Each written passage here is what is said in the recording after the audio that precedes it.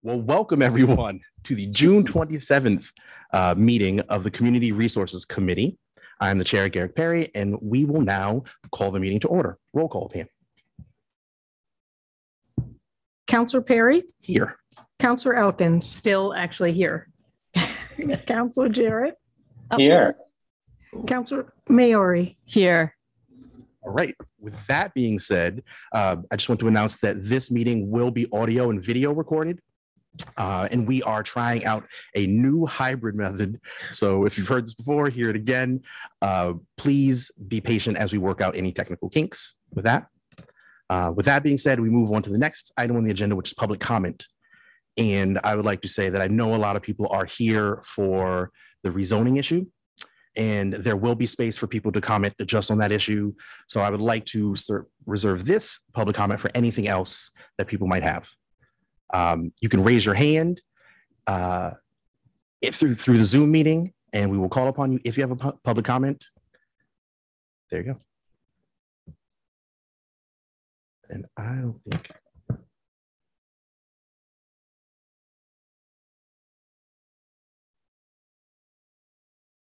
It doesn't seem like there are any comments for right now. So we'll move on to our next item, which is approving the minutes of April 25th, 2022. I'll take a motion to approve those minutes. Move to approve. Second. All right. And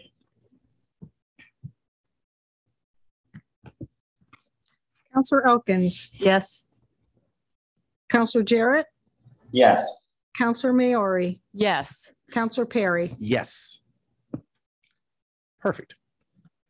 With that being done, our next agenda item are updates and announcements from committee members. So does anyone have any updates or announcements? I can just say that the next, this item we have on our agenda will be also on the community resources meeting agenda. That's on Monday, July 11th at 5:30 p.m. Wait. You mean legislative matters? Legislative matters, sorry. Okay. Did I say something different? Apologies. Yes. On all the meetings. Yeah. Yeah. Oh, perfect. Well, thank you. Well, with that being said, we move on to the next item, which is a presentation on trains in the valley from resident Zane Lemelski. You can unmute yourself. Yeah. Thank you. Thank you, Garrett. And thanks for having us. I'm here with my colleague, Ben Heckscher. We're co-founders of the Trains in the Valley website, which is also an advocacy group. I'm going to introduce Ben, and he's got a slide deck to show you, run through the what's going on with rail in this area, in this region. But I just want to preface this by saying this is a seminal time for rail nationwide, mostly because of the infrastructure money, and also because of the fact that for many years, both elected officials and other citizens have been working diligently behind the scenes and in public to put things in place when money becomes available. Well, it is now available. And there's going to be a lot going on. It's going to take a few years, but it's moving forward. So now I'm going to hand off to Ben. He can explain to you specifically what we're talking about. Great. Thank you, Zane. Can you hear me okay? Yes. Right. Yes. Okay, I'm going to share my screen. If I do this properly. Share. Okay, just a moment. So we put together a little 10-minute presentation for this meeting to give you a bit of an overview of sort of what is the situation with particularly passenger rail service that runs through the city of Northampton. Oops.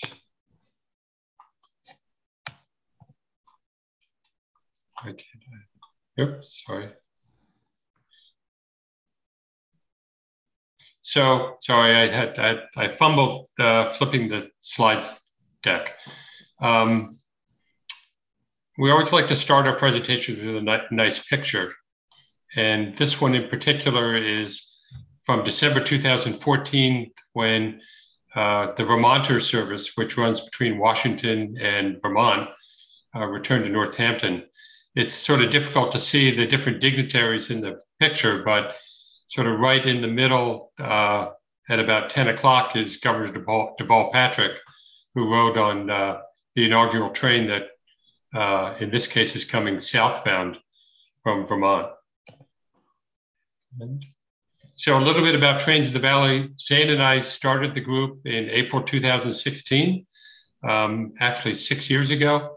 We advocate for expanded and improved rail service, both freight and passenger, in the Pioneer Valley, the 3 counties. We manage a pretty extensive website.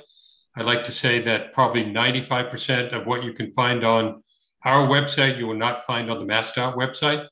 And that's one of the reasons we started the group, because there was so little information that was available from government resources, particularly MassDOT, on what was happening with the project to reconstruct the line, which took place 5-8 years ago at this stage.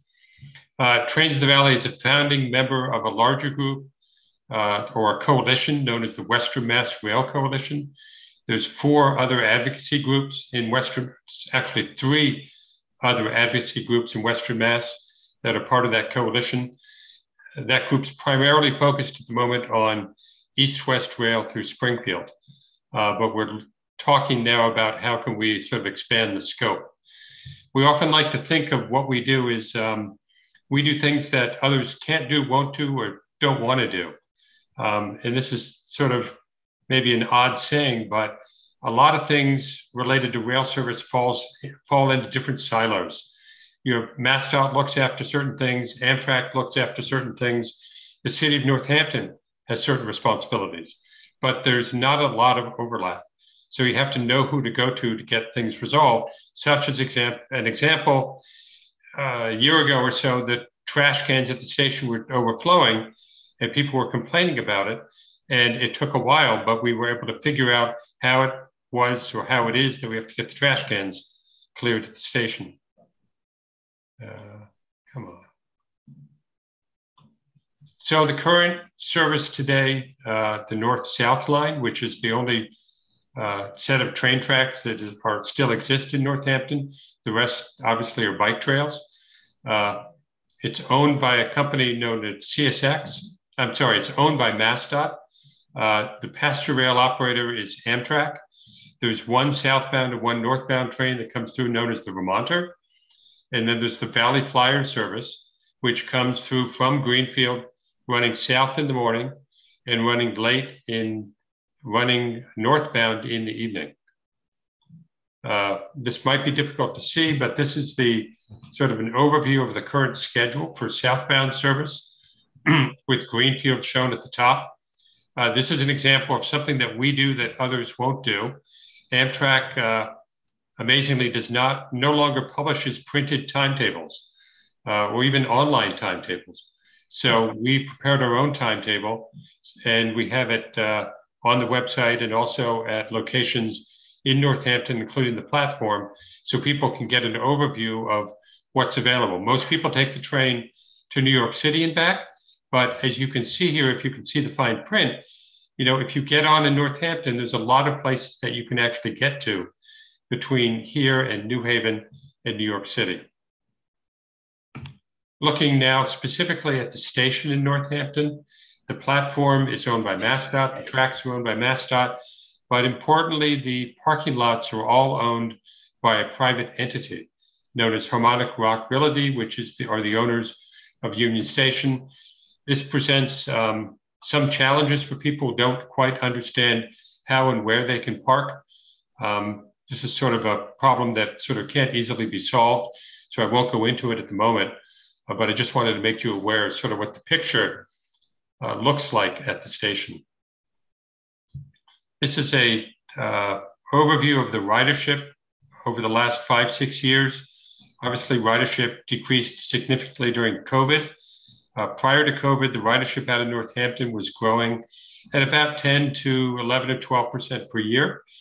And we expect that to actually increase now that the Valley Flyers service is running and the Vermonter, which was suspended during COVID, is back and running. So looking at the future a little bit for Northampton, what we're advocating for is that the Valley Flyer service continue as a sort of a permanent service, as some call it. But one of the problems or issues that people have with the Valley Flyer is the train returns really late in the evening. For a lot of people, it's too late to come back at 10 o'clock at night or arrive back at 12 in the morning. If you live in Greenfield, the train doesn't arrive till about 12:40 in the morning.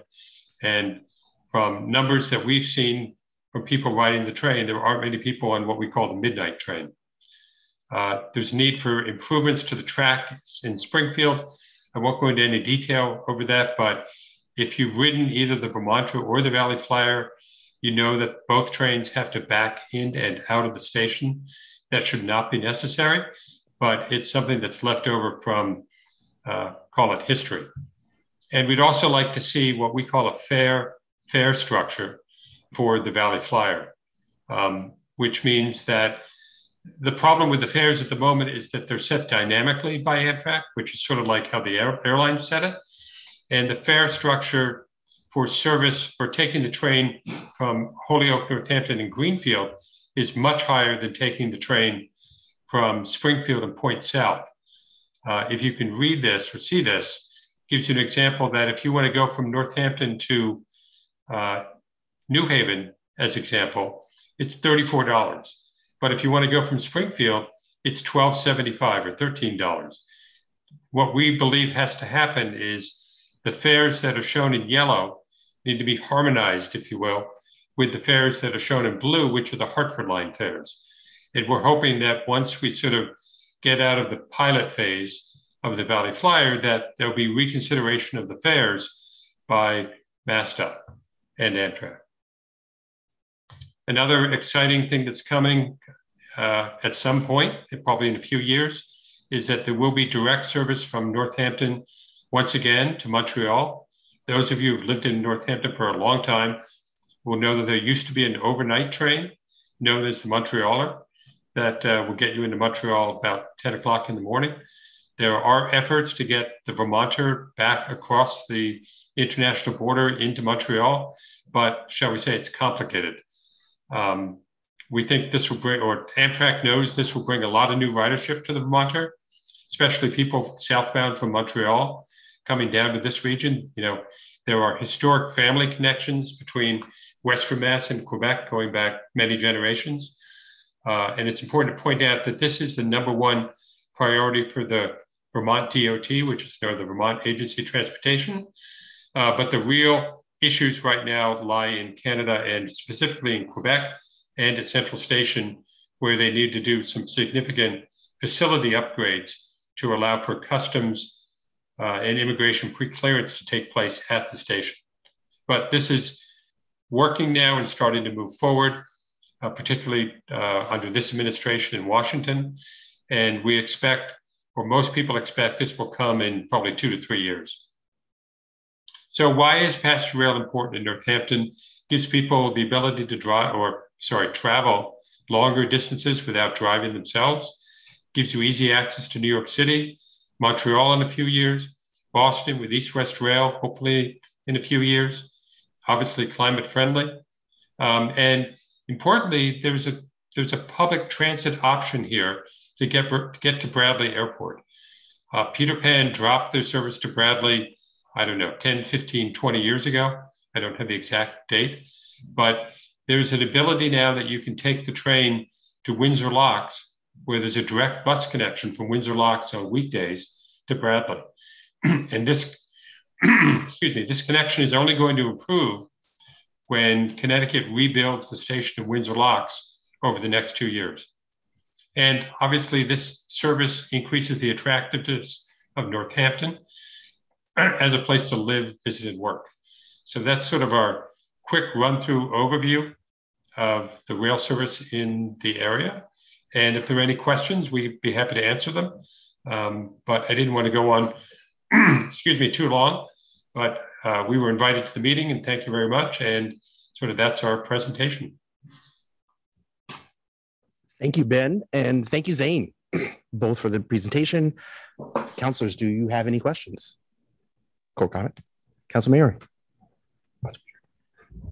Yes, thank you very much, Zane and Ben. That was really informative and brought back memories of taking the Montrealer when I was in college here. It was a fabulous trip. I guess my question would be, in this post-pandemic world, how do you see the impact of more folks working remotely on the use of trains? Do you think that, for example, people using trains will be more for, visiting and recreation as opposed to commuting? Or do you think that equation will stay relatively the same? Thank you. I would, you want to speak to that, Zane, or shall I? Well, briefly, I'll say that I think it'll be a benefit for riding the rails because even if people are working remotely, it might be one day a week or a couple of days a month where they'll have to travel, and it's a better way to do it. They'll be able to work while they're on the train.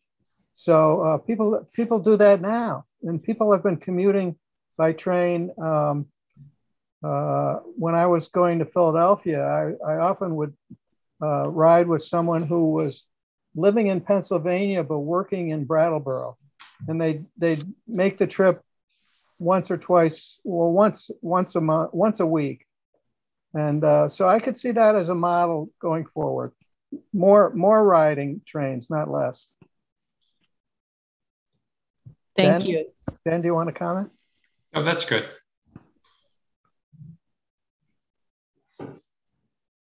Alex?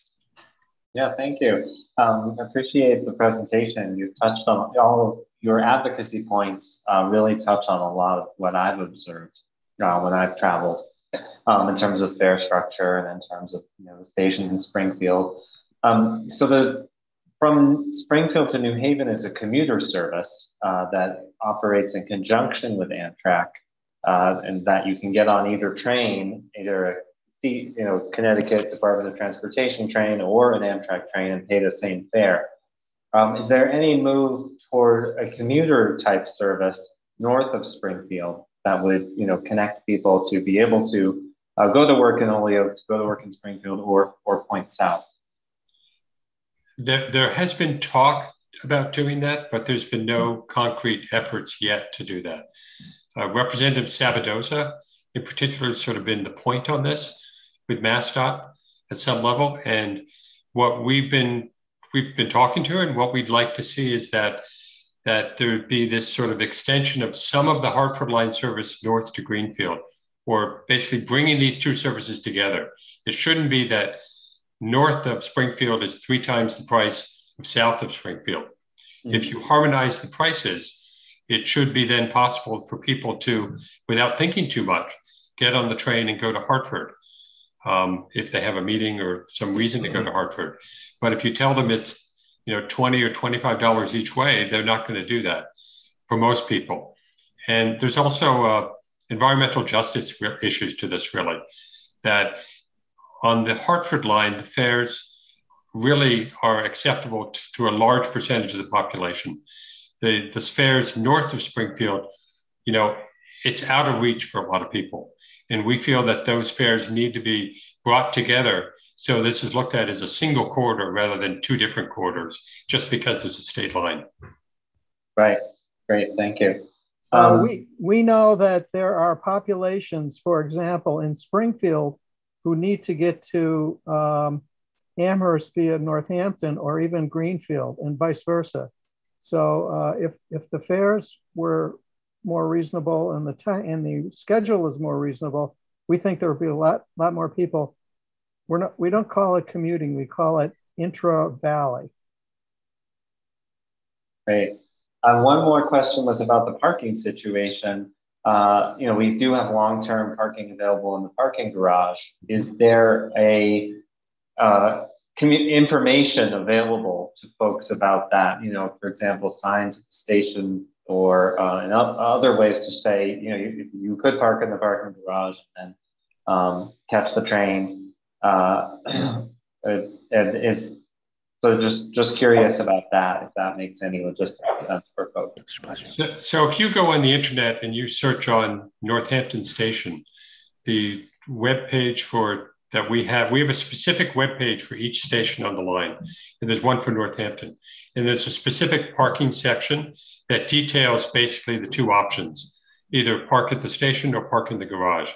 And we give even the walking instructions, how to get from the garage to the station, and basically we try to keep that page as updated as possible because Amtrak doesn't do that kind of stuff.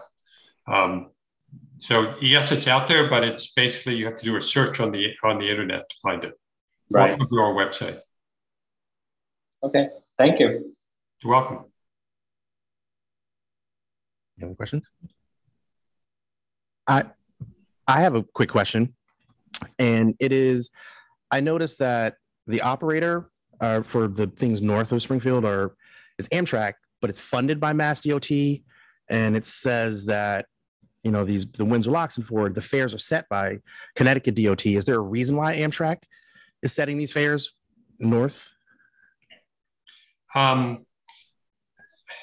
short answer is that the service north of Springfield is managed or contracted by MassDOT, and MassDOT works with Amtrak to set the fares. The service south of Springfield, on the Amtrak service south of Springfield, is contracted by both MassDOT and ConnDOT, the Connecticut Department of Transportation, but primarily ConnDOT sets the fares because they basically mandated that these are the fares we want on our service for a broad set of the population.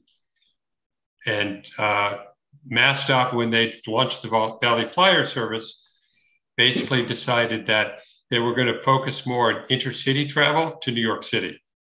So they didn't really look at interregional fares as an option during the pilot phase. And we want them to look at that after the pilot because basically they're running empty seats on the trains at the moment from Greenfield to Springfield. And why not fill them to Springfield or to Hartford or to New Haven? I'm just going to add that there's been a sea change at MassDOT. There's a new secretary, there's a new rail administrator, and our local politicians are very sympathetic to this. And so I think some changes are coming. When, as Ben mentioned before, the Valley Flyer is a quote unquote pilot service, but it'll soon be permanent service. And then maybe some significant changes can be made. I also just want to briefly say that we have friends in Washington. Congressman Neal has been a huge advocate for rail. He announced running for city council in Springfield and in the station, Springfield Union Station, when it was decaying. And he worked diligently and persistently for 30 years to finally get that station renovated. He's also kind of the point lead person on the East-West Rail. By the way, if you really want to get to Boston by rail today, you can do it. It's easier to get back from Boston to Springfield because it's a long distance train. It's the Lakeshore Limited, and it goes from Boston to, it's a spur of the Lakeshore Limited that starts in Boston and goes to Chicago. That's usually on time. If you're going the other direction, it could be significantly late because it's starting in Chicago, but you can do it. And when the East-West Rail finally happens, it's going to be along that route, the same route that's there right now. Okay. Does anyone else have any comments or questions? All right. Well, with that being said, I want to again thank you, Zane, and thank you, Ben, for joining us and informing this committee and the public about this. And I look forward to your next presentation in the legislative matters, I believe. So thank you. Yes, thank you. Thank you very much. Thanks. Thank you so much. It's still weird. With that, that takes us to our next item, and it has been referred. It is item 22.110, an ordinance to rezone 130 Pine Street from URB to office industrial, and it was referred to the planning board, community resources, and legislative matters. I believe we have Carolyn. Yes, there she is. Hello, Carolyn. I think you could probably speak to this better than I could ever. So if you want to take the floor. Sure. Thanks for inviting me. And I apologize I wasn't there in person. Still playing catch up from being away and didn't realize you guys were doing in person. So the zoning ordinance amendment that was referred actually has been to planning board already, but just to describe it. So the process, let me just do a quick background. The process for zoning amendments are such that they require anything that's introduced as a zoning amendment requires a public hearing in front of the planning board and the subcommittee of city council legislative matters before it comes back to full council for consideration and a vote. So each of those subcommittees that hold official public hearings on the item make recommendations to the full council. City council also referred it to your committee as another stop for an opportunity for conversation about this outside of sort of that public hearing, strict public hearing framework. And so where the ordinance is now is that it went to planning board June 9th for official public hearing. Planning board heard comments and then made a recommendation to move it forward to full council with, and knowing that this was also part of the process that it would come to your committee. So that's sort of the status of this ordinance. The ordinance itself is a recommendation for what we call a zoning map amendment. So it's changing the geographic boundaries of the office industrial zone. And Pam, I don't know if you can, if the items up on the screen in council chambers, or if you could share screen with that. I did pull it. I don't know if that's easy for you or not, but I do have a web link up if you want me to share it, but I just thought it might be helpful to sort of look at the surrounding map. Let me just see if I can do, okay, so I'm disabled from sharing. Okay, great. Oh, that's awesome. So the map in front of you, on the screen shows the area that we're talking about, just south of Florence Center. The area that's shaded in pink is currently what we refer to as office industrial zone. And then where you see an orange boundary around the edge of that pink hatching is the urban residential B zone. And there's a blue rectangle right next to the orange hatching that is labeled as 23A146. That's the parcel in question, or the subject of this zoning amendment, proposed zoning amendment, just expand that pink hatched office industrial zone one parcel to incorporate the Florence Congregational Church property. And the reason behind this is to help facilitate the reuse and the future viability of this historic building by allowing an expanded range of uses that could happen on this property. Some councilors may remember that just a few years ago, we went through the same zoning process for the Florence Grammar School right next door. And that was also in the urban residential B, and the same process was undertaken again to open up the range of opportunities for reuse of that building so that it could attract reinvestment in a way that would maintain that historic integrity of that corner with that historic school. And so this same rationale has pushed us forward to sort of evaluate expanding that for this property, the Florence Congregational Church.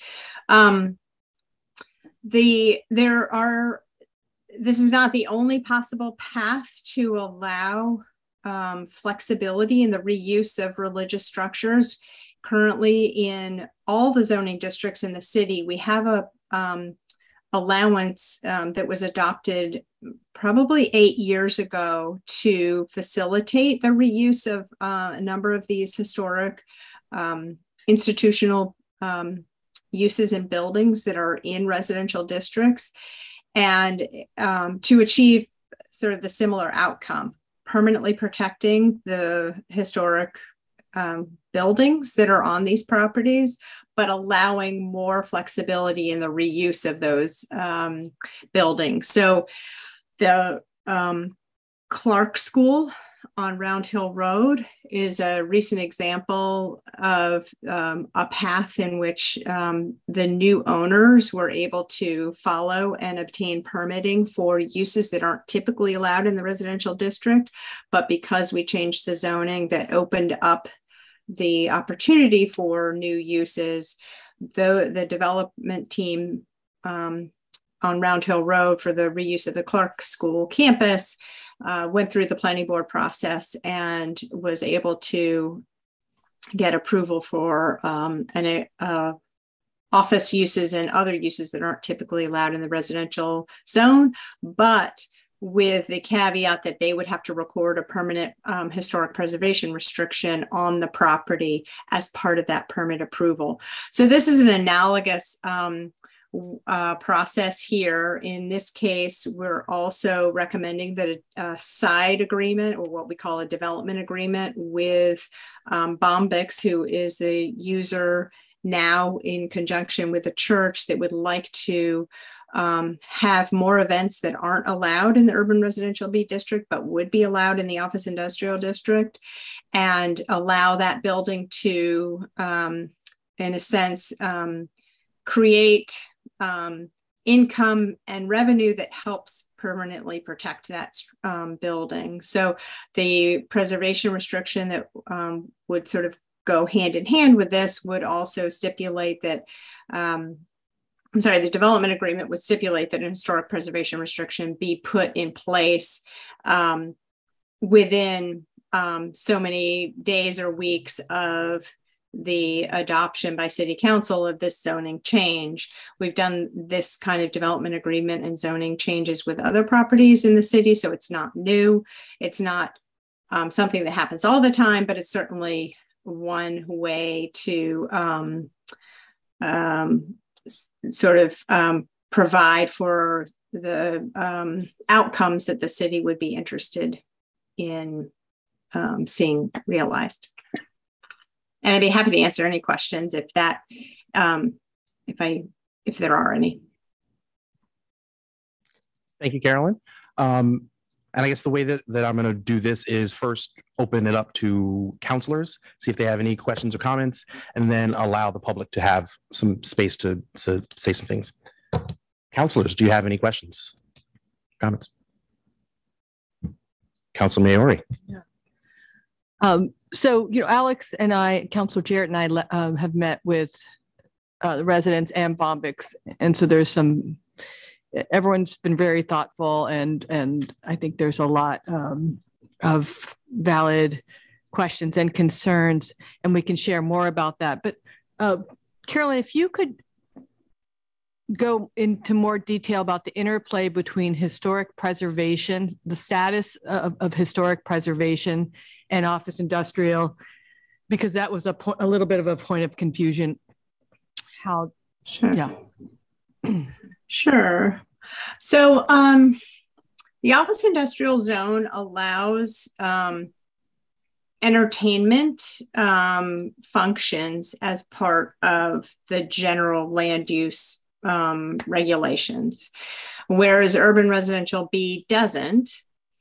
We also don't have the provision in office industrial for expanding the realm of uses for the preservation of these historic properties, because currently there aren't any churches or schools that are in office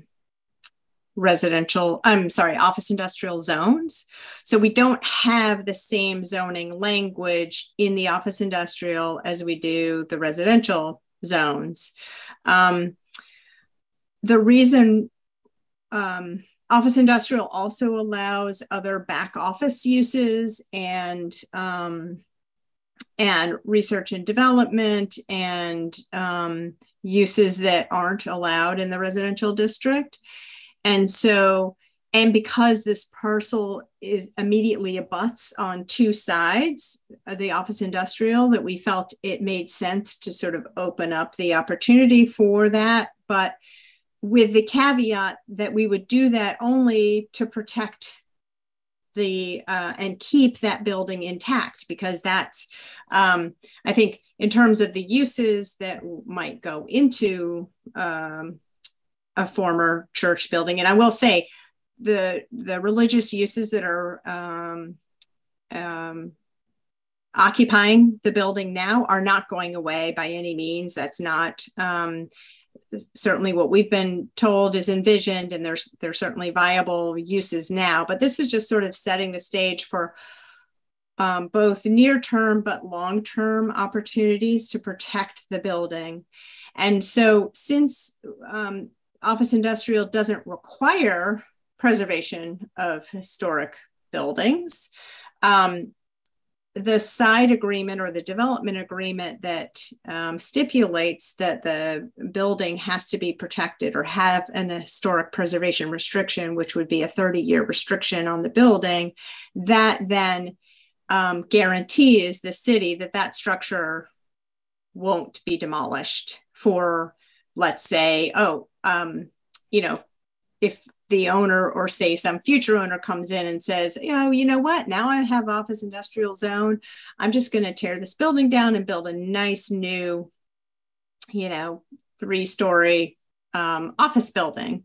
This preservation restriction sort of keeps everything as it sits in the neighborhood intact, at least for 30 years, because that's the longest that we can have a preservation restriction on a property. And so that's why we're suggesting to go this path, because it opens up the opportunity. So it's not so much about the uses that happen inside, but it's keeping that sort of the visual and physical presence of that building intact in the neighborhood, but while allowing the reuse of the building. And the current entity, Bombyx, that has started reusing this space, is also sort of allows them to grow in terms of providing that sort of cultural arts function that in Florence that I think is a positive, brings positivity to Florence and the whole city. And I think people support that idea, but also, so it's sort of a win-win situation where we have a goal of supporting arts and culture, obviously, in the community, and that will help bring in resources to then permanently protect historical resources in the community. Thank you. And Councilor Jarrett. Thank you.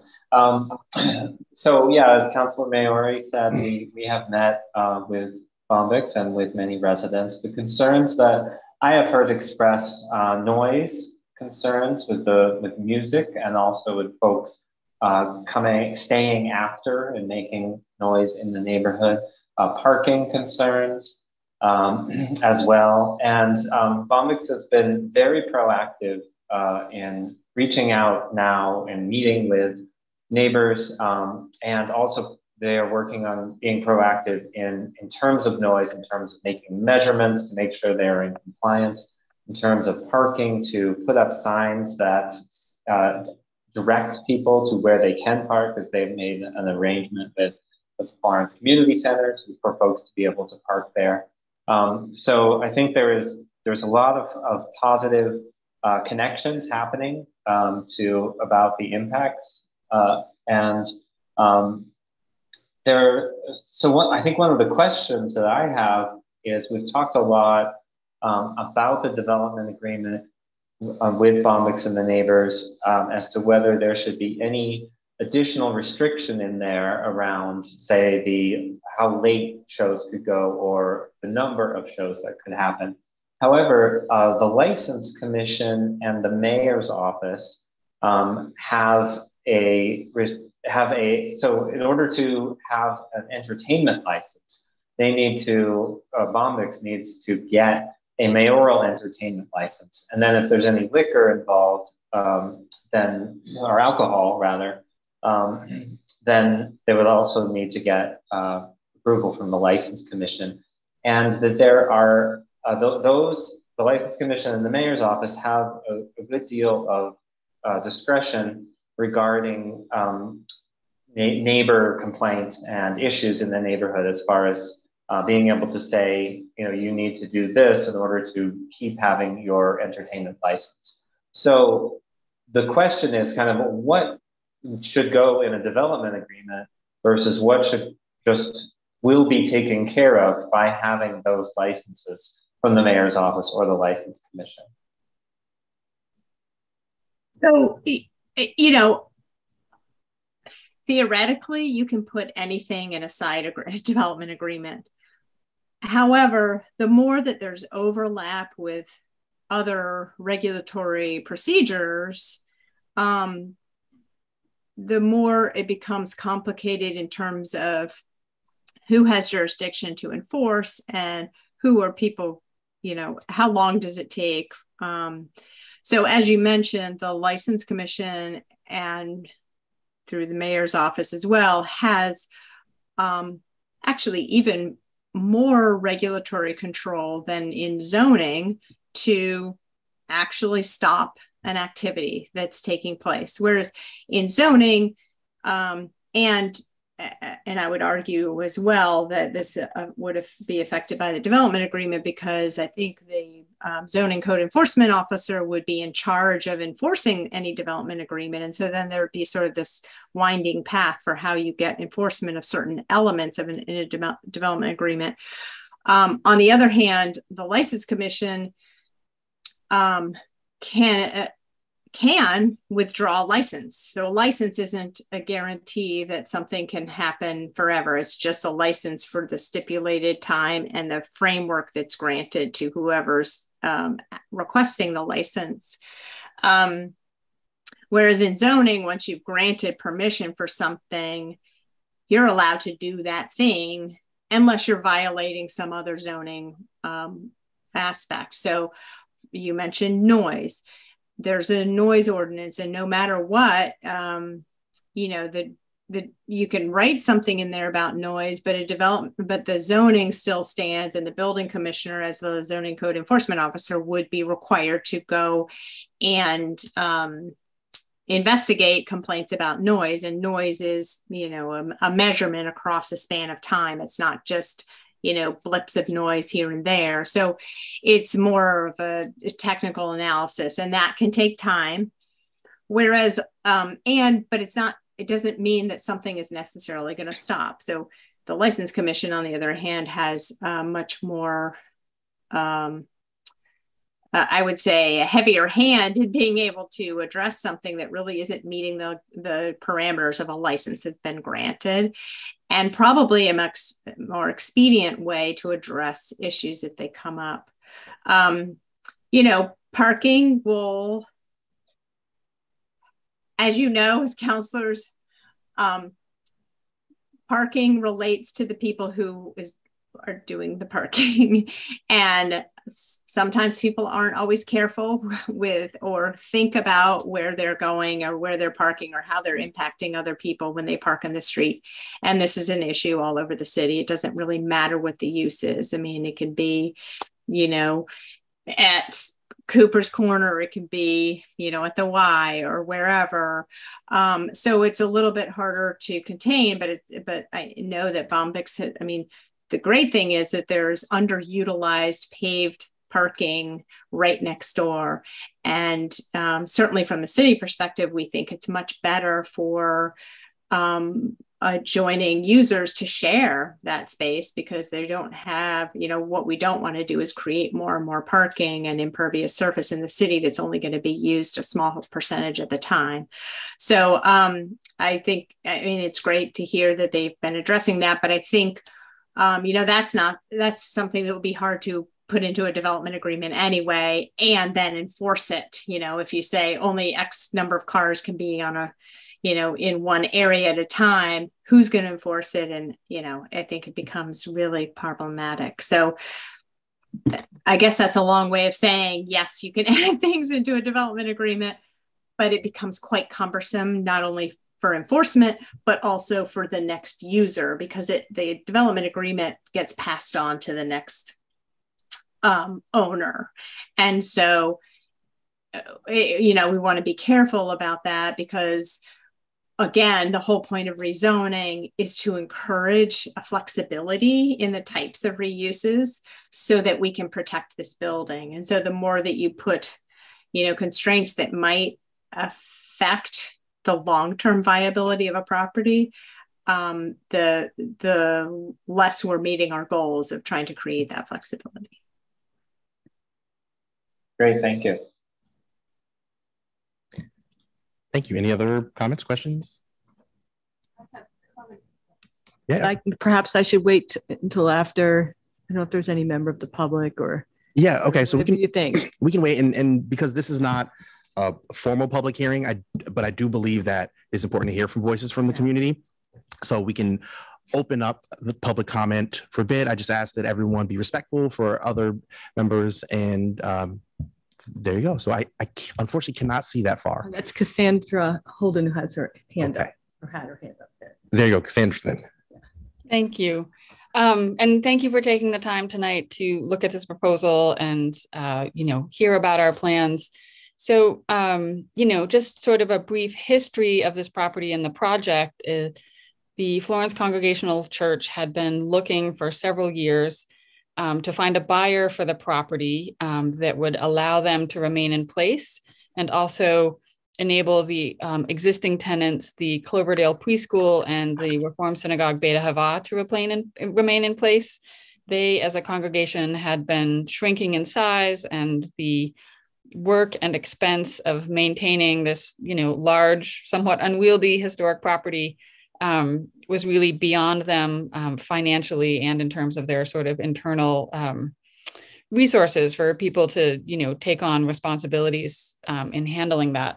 So we came in and Bombyx has a 6.5-year lease to own agreement with the FCC.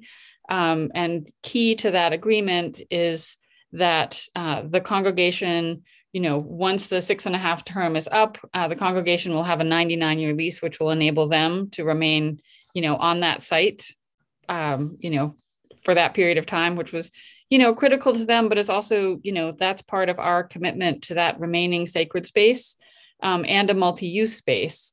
And, our project has really been to develop a business plan that, enlivens that area, but also generates enough revenue to support the, the physical structure and all of the work that needs to take place to maintain that, in perpetuity. So, obviously, the arts are an important factor in that project. We've been doing programming a couple of nights a week. We are in the process of renovating and getting permitted the commercial kitchen that's on site. So creating the first collaborative commercial kitchen in Hampshire County. There are similar projects in Greenfield and Holyoke. And so the combination for us of creating rehearsal and rental space for meetings and other types of activities, bringing the arts into the project, and then also bringing this commercial kitchen into the project, mean that there are essentially 3 sources of revenue to support the building. Should we have another COVID surge and, gathering and performance becomes non-viable, then, the commercial kitchen exists as a source of revenue. These, smaller meetings and, those types of activities, office space, that becomes an important source of revenue. And then, over time, as the needs and desires of the community change, again, the building, the property, our stewardship of it can evolve so that there's a, so that it continues to be there as an important community resource. And the rezoning is critical to that, both to enable the arts and entertainment piece, but also to enable us to operate the commercial kitchen, which is, as I said, an important source of revenue for the project. We've met with the neighbors a couple of different times now, and also, have been engaging with them in, conversation and via email. I think that, their concerns are important and valid. And so, we've moved ahead with creating signage that we deploy, at different events to instruct people as to, how to park, in an appropriate way and utilize the resources that are there. We have a wonderful agreement with the folks over at the community center, and actually the revenue generated from parking, is not insignificant for them. So that's, that activity is contributing financially to the, that sort of the block, if you will. We've also, adjusted the timing of our programming so that, things are ending earlier, so it's less disruptive in the neighborhood, and factoring that into future programming that's coming. I think it's also important to note that it's not just the arts and entertainment programming that has an impact on the neighborhood. For example, when either of the congregations has a large gathering or has an event that's held outside, there are sonic implications and parking implications in the neighborhood. So, I'm interested in, coming to, a respectful and perhaps informal agreement with the neighborhood. But to me, it feels important not to bake these things into the development agreement so that we have the flexibility in this project to evolve, but also to respond, as the needs of the neighbors and as the neighborhood changes. Something that's, set in stone for 30 years becomes very difficult to unstick. And I feel like we've engaged in a really constructive and, important process with the neighbors to hear their concerns and, respond quickly to that. Perfect. Thank you. Anyone else?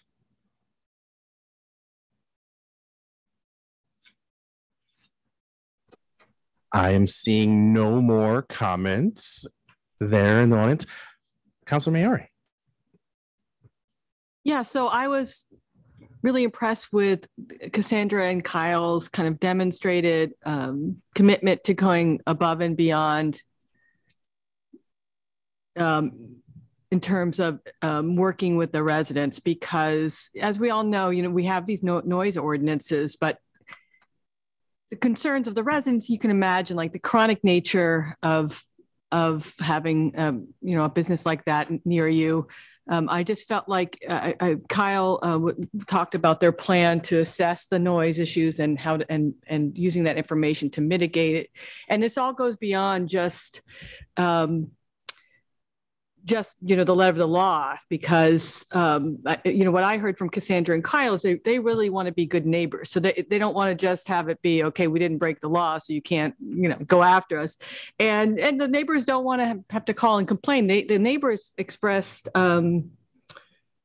enthusiasm about the mission of Bombyx. So I heard a lot of good things coming in terms of the neighborhood residents working with Bombyx. And as Cassandra said, I was really impressed with this part of the issue before us tonight is this zoning change. And for this commercial kitchen, which is a critical component of their viability, this zoning change has to happen. And also, frankly, it's a benefit for the entire community. I mean, I'm thinking of like Florence Night Out, and these and food trucks and all those places that could benefit from that. So in terms of the issue here tonight, because residents aren't here to speak, I will represent their concern, which would be, will this zoning change kind of make it more difficult for them to have their concerns addressed and such. My impression from Carolyn and from Cassandra and Kyle is no, but I think that's really what's before us in terms of tonight's recommendation. So I guess that is kind of a question to Carolyn, I suppose that is a question. Yeah. Or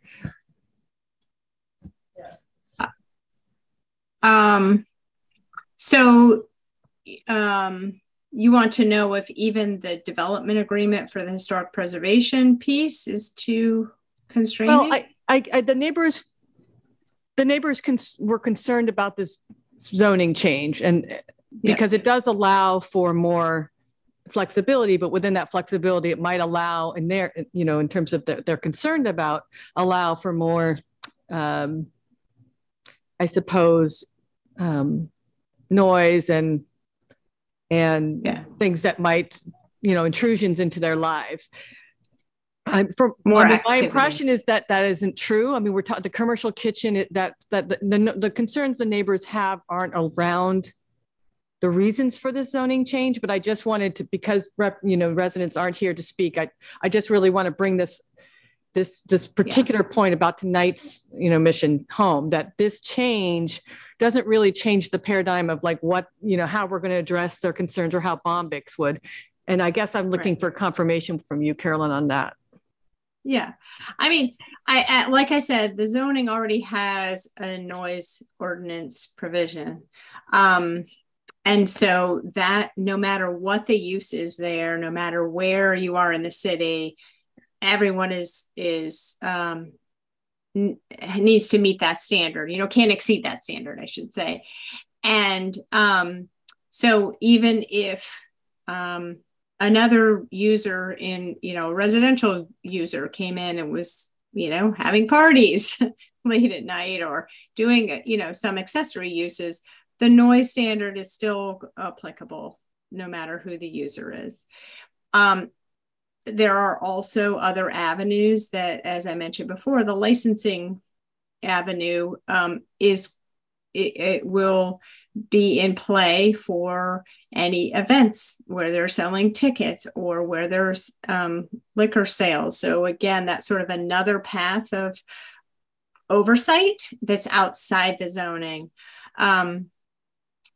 And yes, there are other uses that would be allowed, but again, sort of the, I think as it would be very probably similar to some of the other,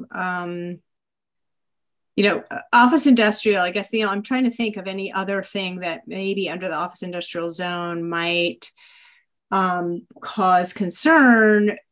We don't allow, retail type uses in office industrial. So it's not like being in, Florence Center, it can't be a convenience store or something like that there under office industrial. So I really think that this type of zoning is a good fit, especially given that there's sort of the side and the rear of this property is have the same uses. And then the other thing I would say is, if this zoning doesn't go forward, there is another path that within the context of urban residential B that would require a minor zoning change, but it essentially would get you to the same place, but it just doesn't open up as many uses, wouldn't necessarily allow commercial kitchen and that kind of thing. So I feel like there are already regulations in place in the zoning now that address the bulk of the concerns from the neighborhood.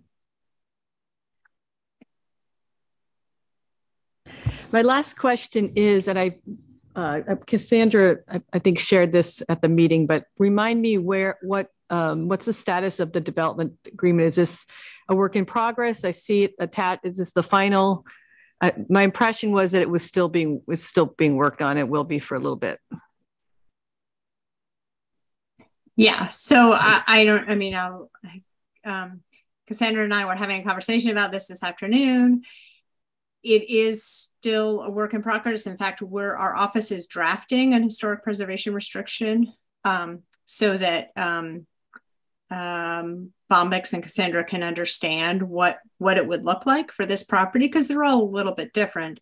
But we have sort of essentially templates, because we've done this with a lot of several properties around the city. And so, you know, that might result in some fine tuning of the language. What I believe would be important is that before it goes to the full city council again, that that development agreement language be in place and ready to go. And that we still have over a month before that happens, because we're still in, you know, this goes to legislative matters for public hearing and then goes back to city council. Thank you. Awesome. Any other comments, questions? Well, I think before we move to recommendation, I just want to say a thank you, Carolyn, and thank you, Cassandra, and everyone who joined us for this portion. And I do have to say that when Bombyx was announced, I was really excited. As an arts and entertainment city, we find ourselves in a position where we have very few venues, and Bombyx has been a bright light during these dark times. And I'm really excited about not only the mission that you guys have already stated, but the addition of a commercial kitchen. That sounds really exciting.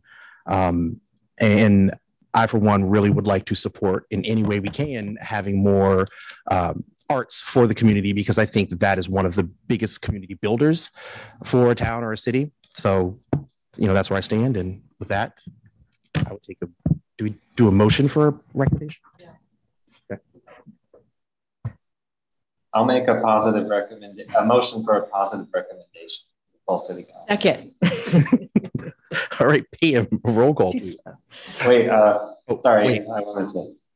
If I could say something to that motion, speak to that motion. Yes, sorry about that. Yeah. Go ahead, Councilor Chair. Yep.